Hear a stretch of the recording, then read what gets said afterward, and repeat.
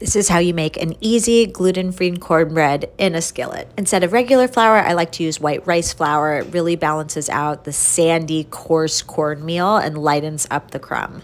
To the dry ingredients, I'm also adding baking powder and salt. Set that aside, and we're going to preheat the oven to 400 degrees and actually heat up our skillet in there with a tablespoon of butter so that it gets nice and hot, which will maximize our cornbread's crispy edges. You can melt the rest of the butter in a microwave-safe bowl, and that's going to go with our wet ingredients into the batter.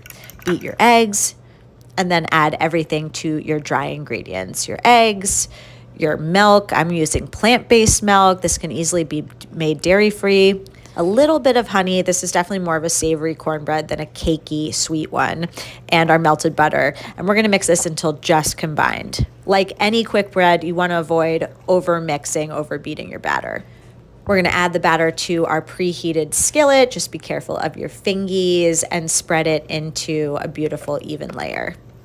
Then return it to the oven to bake. Because we're using a large skillet and this cornbread's on the thinner side, it is quite quick cooking, so you only need about 15 minutes in there or until a toothpick comes out clean. This gluten-free cornbread is so perfect for stuffing. It's actually what I primarily use it for since it's on the savorier side and has a nice dense crumb. You can make it in advance or just snack on it.